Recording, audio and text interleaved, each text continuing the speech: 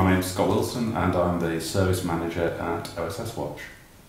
My name is Mark Johnson and I'm Development Manager for Oswatch.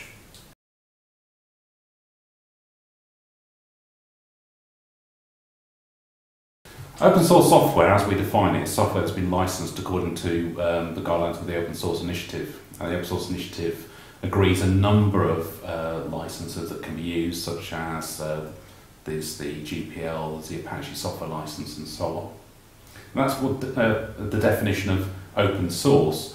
Often though what we really talk about is open development, which is projects that are run in a way that allows people from around the world to contribute and to improve those projects.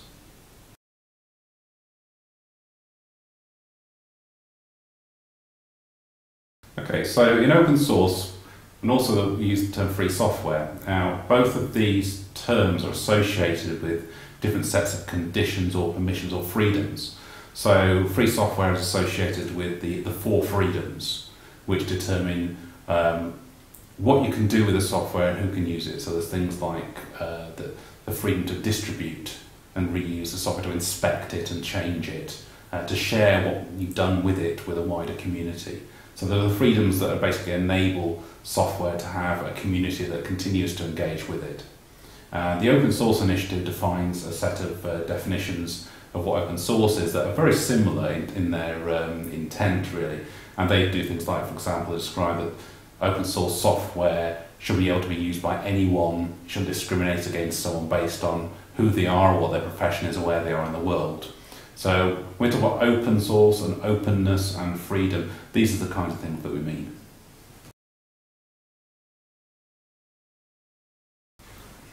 I think it's important to stress that although we couch these things in terms of freedom and openness, which seem like they might be kind of altruistic values, that it's perfectly acceptable and perfectly normal within the world of open source and free software to focus on your own personal needs when it comes to contributing to a project. So the majority of people that engage in an open source project will do so because it suits them, it does something for them, it's their personal drive to make this happen. So for example, in many cases people are inspired by the fact that they're a user of the software and there's something that they want to improve about it. Now rather than just say, wouldn't it be nice if someone did something about it, in those cases that person's gone and actually done it themselves, and because it's open source they're able to do so. So in that case, someone's satisfying their own personal functional need to get the software working the way they want it to.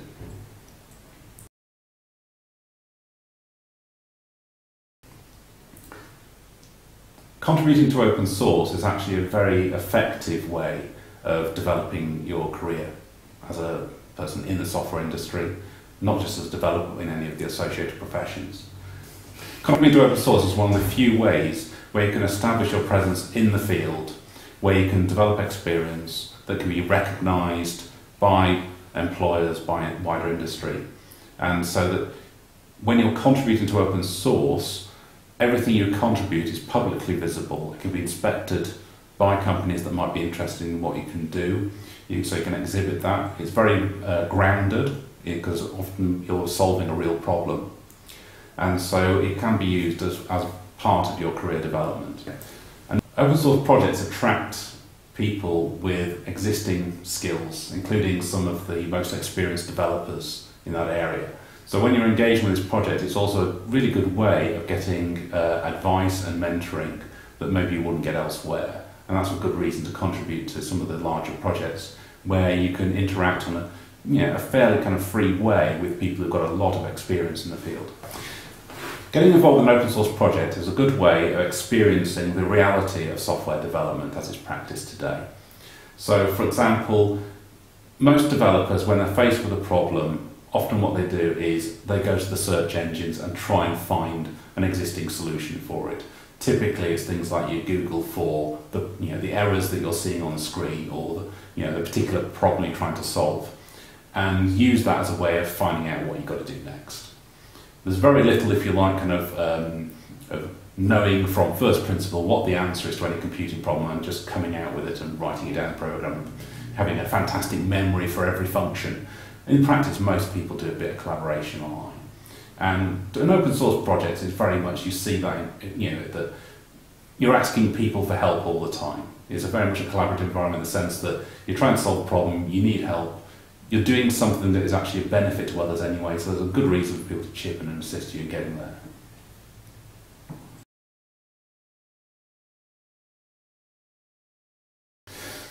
Something that's a really good opportunity for students is Google's Summer of Code, and every year Google puts up some money for students as kind of like for a summer project where they get involved with an existing open source project. So that's another good way of getting involved. So you look for the Google Summer of Code announcements, you identify a project to work with, you have to come up with a proposal for what problem you're going to solve for that project, and then the project itself assigns a mentor, and the mentor will basically take you through how you can do that contribution and assess how well you've done. And students get funding for this, so there's a really good reason to do it, but also get a really good experience.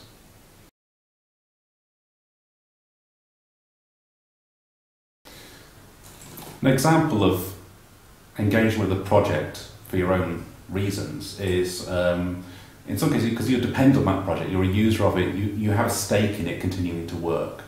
So a while ago, there was a project that I make use of quite frequently called HTML Cleaner, and it does kind of what you'd expect it to do from the name, which is that it cleans up HTML and makes it more readable and usable in other programs. Now, I've noticed for a while that there hadn't been many new releases of this project, and that started worrying me because I did depend on it quite a bit. And what I did was I checked out who owned the project. So I got in touch with the person who wrote this software and asked him what its status was. Now, although he's still very proud of the work he'd done and was trying to put some effort in where he could, he was working on other things, he'd gone on to other work. And so what I did at that point was I asked him if he'd mind if I took over the project and continued it. And so what he did then was basically gave me the rights to manage the project so that I could make releases and apply patches that members of the user community were submitting. And because of that, that piece of software is now much more viable and I can rely upon it again. And other people are starting to take it up more now they know that someone is there who's going to keep it maintained.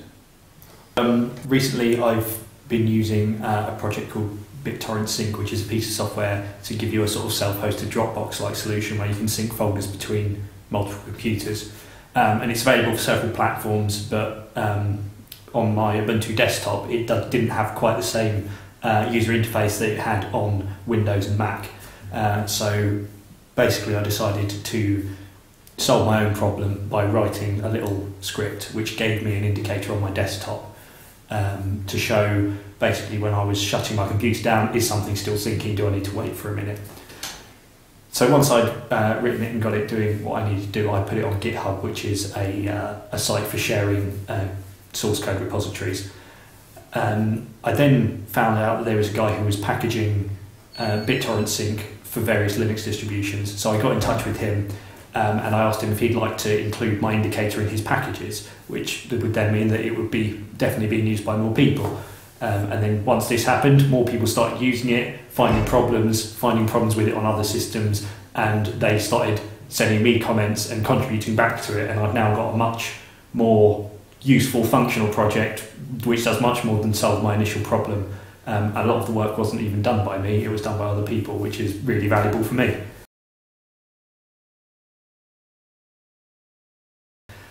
So when choosing a project which you might want to contribute to, there's a few factors to take into account. First of all is what opportunities does it afford you? So if you've got certain skills which you want to contribute, which you want to learn maybe, or a particular area of language which you want to learn, you might look at what language is that project written in, what skills are they looking for in terms of development, in terms of translation, project management, that sort of thing, and also in terms of the levels of commitment which you can give. Do you have enough time available at the moment that you can commit enough time to that project that you will get what you need out of it? Also, one important thing to think about is is it something you're interested in? If you're going to be contributing to a piece of software which you don't use, then you're not really solving a problem that you're having. So you might not be getting much out of it, which may in the future lead to a lack of motivation. So it's really important that you pick a problem which you would like to solve, really. In his book, Cathedral Bazaar, Eric Raymond made the point that to solve an interesting problem, you need to find a problem that's interesting to you. And often, certainly if you're engaged in education, there are various other reasons why you get involved in things. But I think it's really important if you're choosing a software project that it really is something that is one of your interests. Now that can be something that maybe is a little bit possibly surprising, things like things relate to your hobbies and interests like music or sport or games. Any of these things is worth exploring in terms of contributing to open source software. And I think actually you're more likely to contribute something useful to something that really is a passion of yours, that really connects with your interests.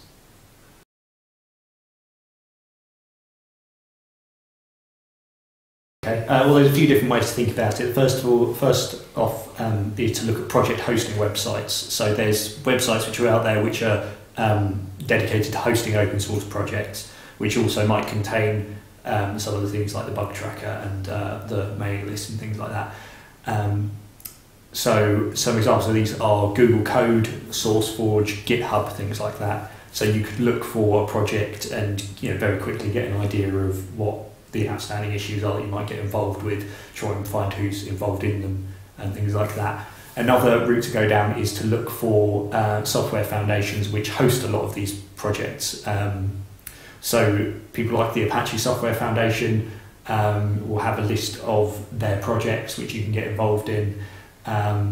Mozilla have a very good tool for finding out what you're interested in contributing and which projects they have which match those requirements. And so you can, often these foundations, if you look on their websites, will have ways of you getting involved.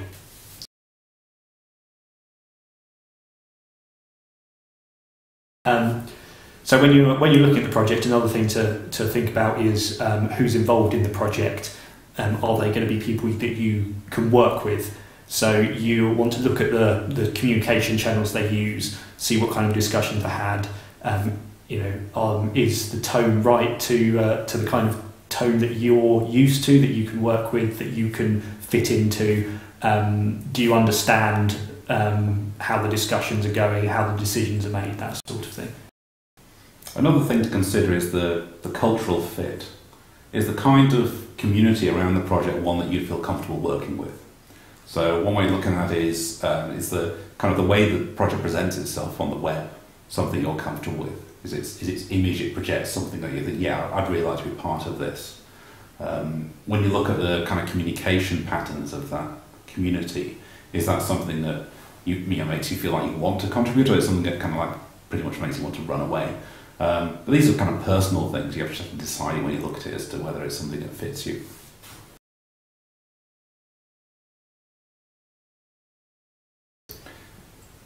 Although a project can be open source, that doesn't necessarily mean it's open for contribution. I think it's really important that you have to check out first what the kind of policies of the project are. Do they actually afford people getting involved? So for example, there are projects out there that are open source but which are only produced by a single company and all the developers are really kind of people who work for that one company. You can often tell this just by exploring the website for a project. So does it invite you to get involved? Is there a place to go to find out information about how you contribute? And that's often one of the first things you look for. If they've got an information page for contributions, then that should point you at things like where does the source code live, where is the issue and bug tracker, which mailing list do you need to join if you want to be a developer, for example, or contribute in some other way.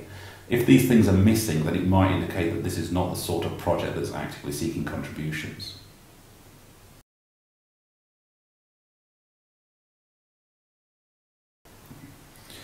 As well as being available to contribute to, the other thing to look at is a project still active?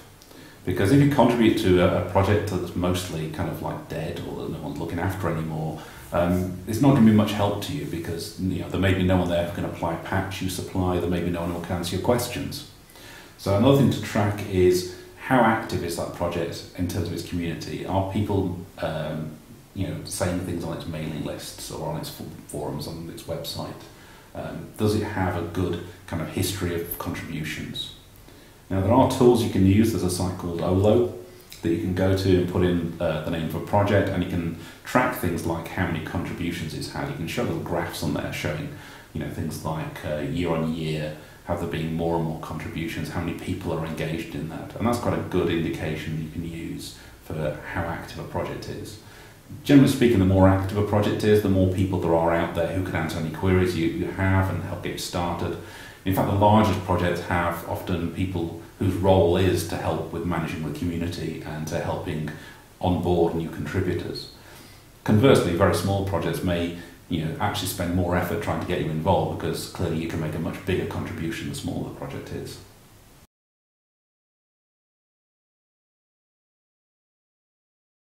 Five things to look for in an open source project: the bug tracker, mailing lists, a roadmap, version control system, and governance. A bug tracker, it's also sometimes called an issue tracker, is really the workflow system of a project. It's where new issues are raised and where statuses of those issues is managed. So for example, someone reports a bug, they report in the bug tracker, they write a little report of what the problem is. If someone fixes it, they put that down there, they change the status that it's been fixed. And you can use a bug tracker to track the health of a project, generally speaking. In a good, healthy project, there should both be a large number of issues being reported and issues being actively closed. Things to worry about is if there's a large number of bugs but nothing seems to happen to them, in which case the project may have sort of become a bit stale, people stop fixing things. Or if there's no bugs, if there's nothing there, then maybe people just aren't using the project or aren't finding things wrong with it. For communicating, projects have a number of different channels they can use. One of the most common ones is actually a mailing list. Now, this is kind of like a bit of an old-fashioned way of communicating in some ways. I know a lot of people use things like web forums and social networks and so on these days, but often a very efficient way for managing open source projects is mailing lists, so using email to communicate. Now, some also use web forums, and some use other kind of communication channels like IRC and other sort of chat and Hangouts, that kind of thing. But the main thing you're looking for with projects is either a mailing list or a web forum. So what you sometimes find when you're looking at forums and mailing lists is that different types of contributors to a project would prefer a different type of medium. So quite often developers tend to prefer mailing lists, while users might prefer web forums. Generally speaking, this is because developers are used to looking at pages of text and mail lists of pages of text, whereas users are used to looking at a user interface, which is what a web forum provides. Also recently there's been a rise in web-based Q&A sites, which sort of combine the best of both worlds. They're usually very easy to find on the search engine, very well curated so that you can ask a question and get an answer without having to see a lot of off-topic discussion. You can find these things on sites like Stack Exchange.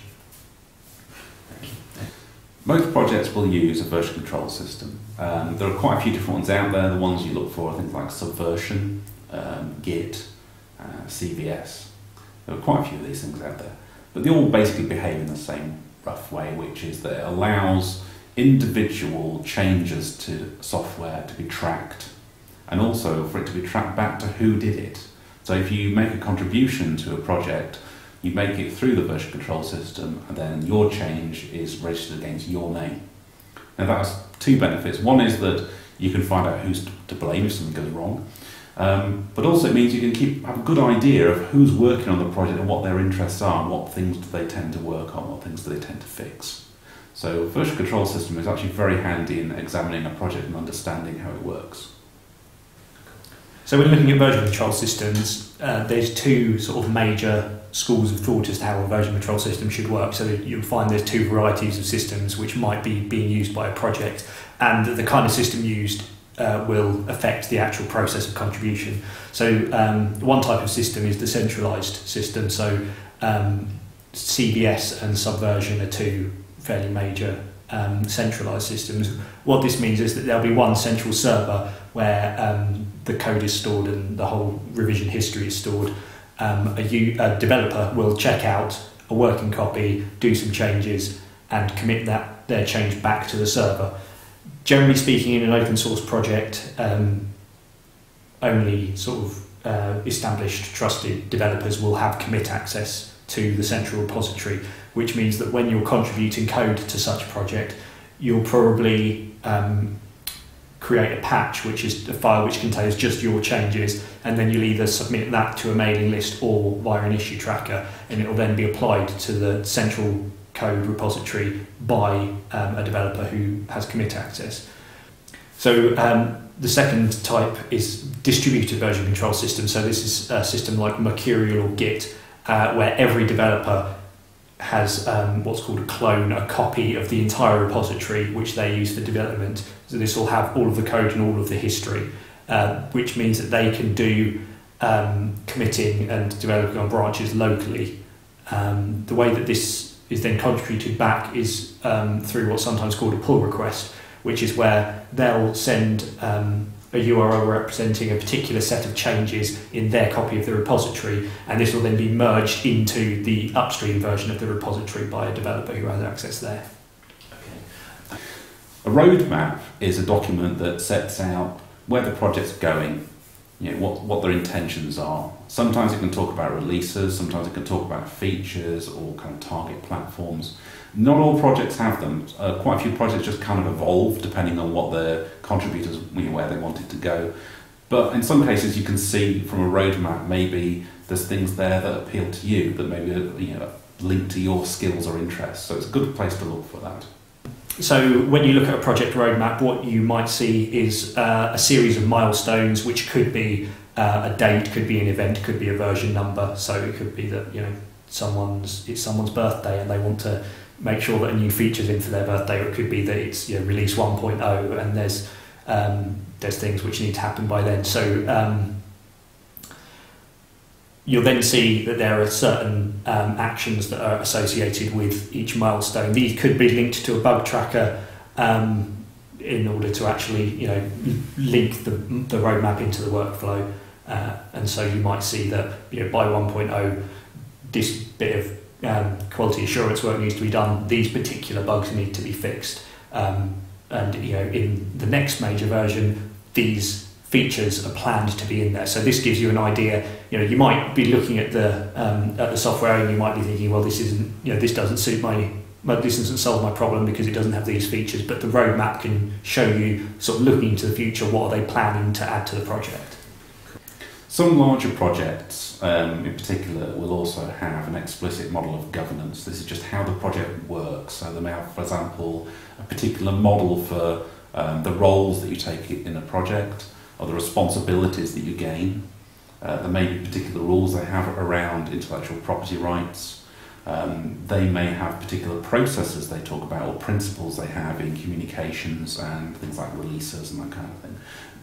It's generally something you find in larger projects because they need these these rules and regulations and principles because they have a large number of contributors and they're often from very different organisations and cultures. Smaller projects often don't have an explicit governance model, and so you have to kind of determine it from basically the interactions between the people involved.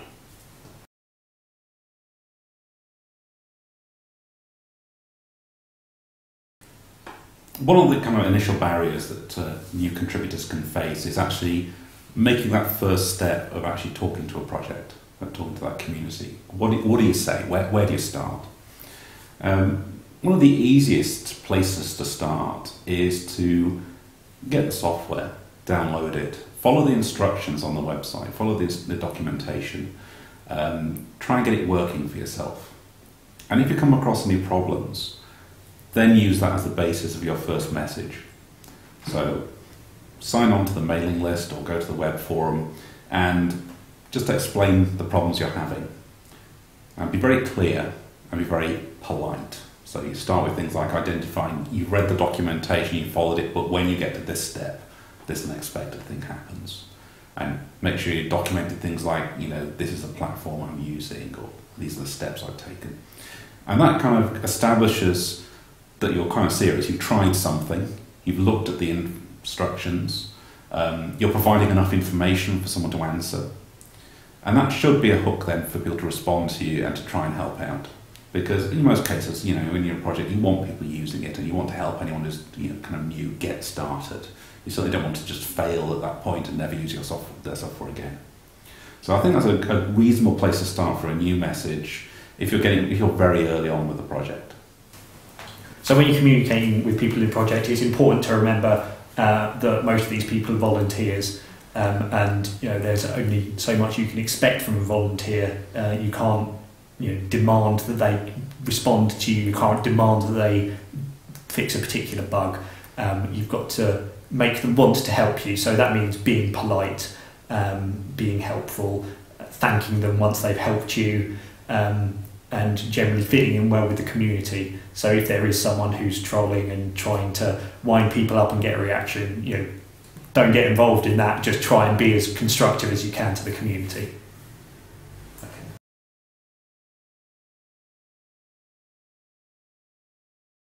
Right, so once you've got yourself signed up to the bug tracker, it's really valuable to report bugs on there and report good quality bugs. What makes a bug good quality? There's really 3 questions which you need to answer. There's what was I trying to do, what did I expect to happen, and what happened instead.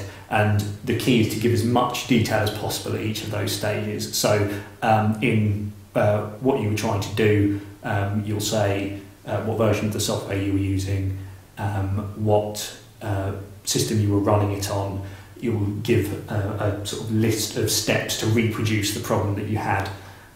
Then what did you expect to happen is usually quite short, because you're just describing the expected behaviour, which might be something which you've seen happening before, or it might be something which you think should change, but you just need to give as much detail. I expect to see this message, or I expect to see my file look like this. And then what happened instead will be a description of what happened. Also, crucially, any error messages which were shown, because the error messages are put in there by the developers to tell them what's going wrong. So it's really, really important that you send those messages back to them.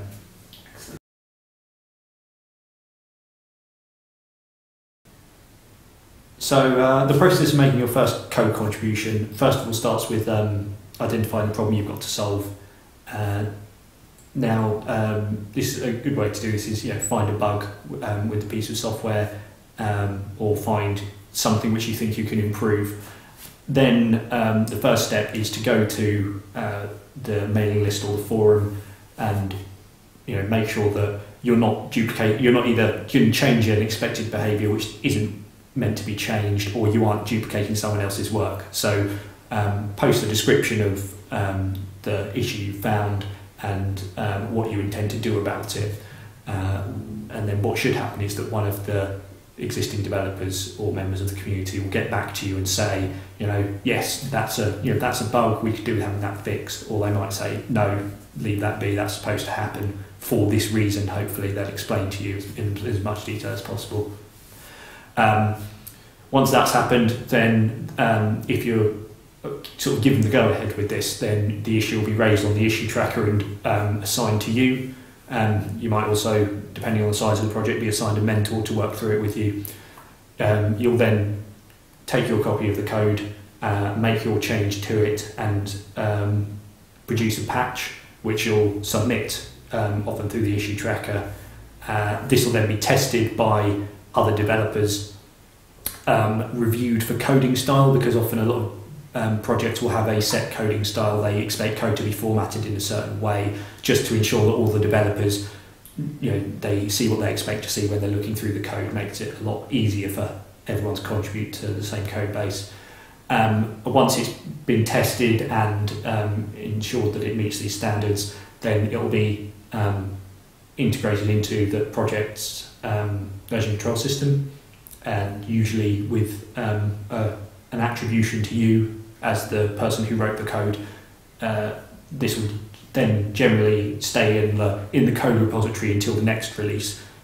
Your first change is likely to be a fairly small one, so it's unlikely that there's going to be a new version released just for a small a small change, but then when the next time the software is packaged up for release, your change will be in the version which is distributed to everybody.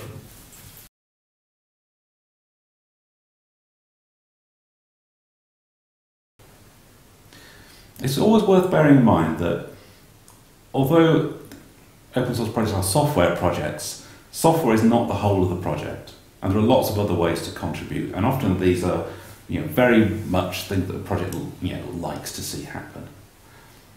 One of these is improvements to documentation. Documentation can always be better with most projects, and often developers aren't necessarily the best people to improve documentation. If you can volunteer your services to make the documentation better, more accurate, more readable, that's something that is often something that projects really appreciate. Another aspect that is kind of a specialist area that isn't software is localization. Now, a lot of projects have a kind of a localization file somewhere where you can contribute translations of the software into different languages. And that, again, is something that, it's a specialist skill that not often the developers themselves may or may not have, or may not have the time to do. If you can localize it into a different language, that's, again, a really good contribution.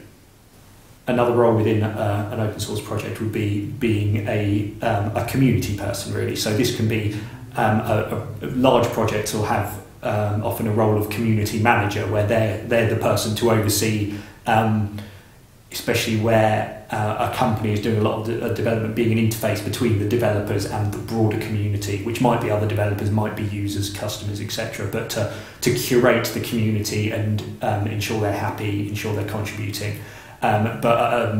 Sort of a more grassroots level, these roles can involve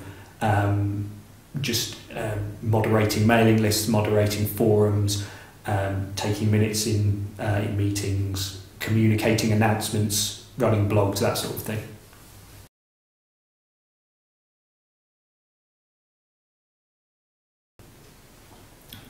So one common mantra of open development is the idea of release early, release often. What this means is that when you're releasing code, especially early on in the project, you don't need to worry about it being perfect or even bug-free, even doing what you said it would do in the first place. As long as it's something which people can run and get an idea of what it's going to look like, what it's going to do.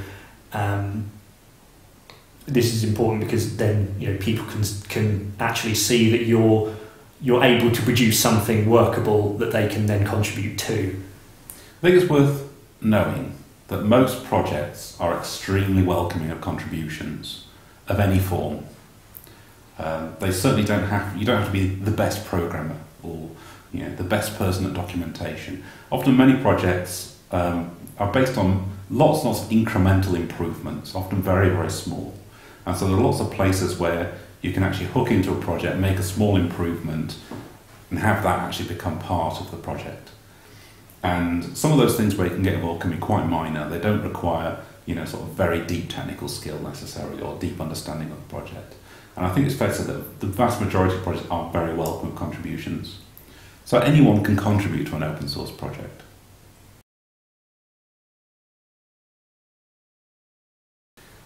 Now, many of the skills that you need to learn for working with an open source project are actually exactly the same skills that you need for any major software project, closed source or open source.